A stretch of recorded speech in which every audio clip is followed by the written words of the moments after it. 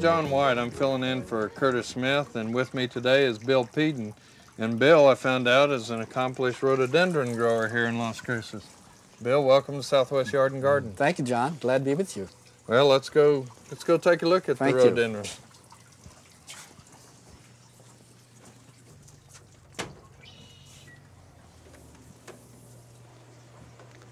Well, here we are, John.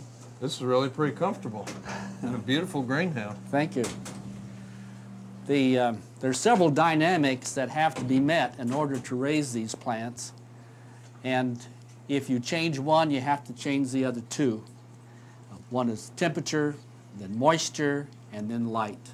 Okay, now as far as plants, we're talking about a tropical rhododendron? Yes. Versus the rhododendron that we hear about growing in the say, east, the southeastern or United in States. Canada or the Northwest. Yes, they grow out in the garden and can endure both heat and cold. But these are a subtropical plant, and they have to have about the same environment that we need for orchids. And so that's why I've chosen to put the two together. It gives us a novelty, plus we have more blooms at one time. Okay. Well, tell me about some of the things that you've had to do to alter the environment in order to get these rhododendrons to grow.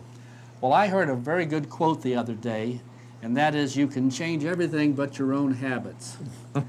And that's what I've had to deal with first, is learning what my habits are and then adjusting the coarseness of the planting mix and my watering practices, my fertilizing practices to meet the demands of this type of an environment.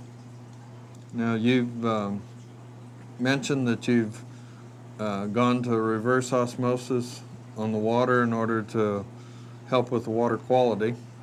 Water is a real problem dealing with these plants in a soilless culture. You got to remember, both of them, the orchid and the rhododendron, would be happier growing in the top of a tree in a jungle. That's where they came from. And so they certainly are going to have to make some adaptations to grow in a greenhouse in a potting mix. And so we have to find a coarseness of the potting mix. We have to find a fertilizing regimen, because most of these plants do not have much fertilizer in their natural state.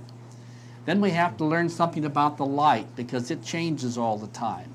And then we have to deal with temperature. And when we adjust one, then that requires some fine-tuning on the other two.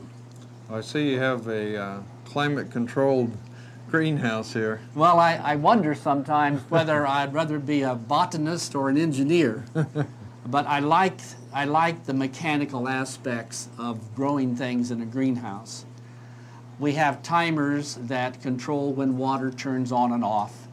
And we have thermostats that determine when we open ventilators and turn on fans and change our temperatures. That's been the fun part of it.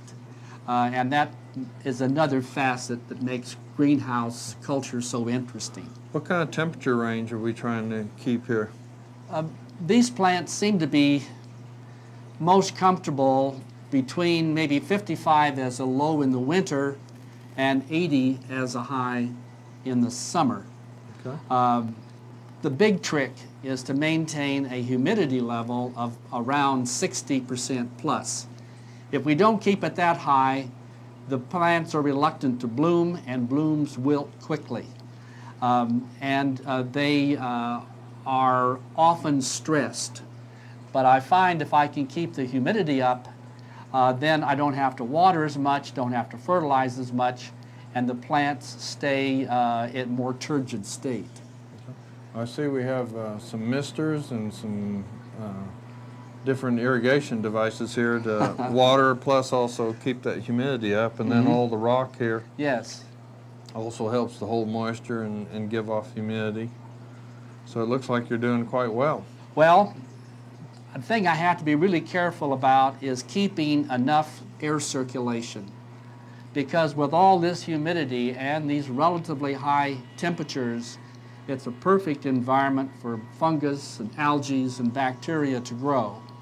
And about the only way we have of keeping it under control is to have good air movement in the greenhouse. Okay. Well, Bill, I'd like to thank you very much for giving us a tour of your greenhouse and your rhododendrons and orchids here. I think you're doing a great job, and it's very interesting to see somebody tackling a more difficult plant problem here. Rhododendron's very hard in the Southwest. I think a lot of people would enjoy this type of a hobby, and I would certainly encourage it. Okay. Well, Bill, thank you. Thank you.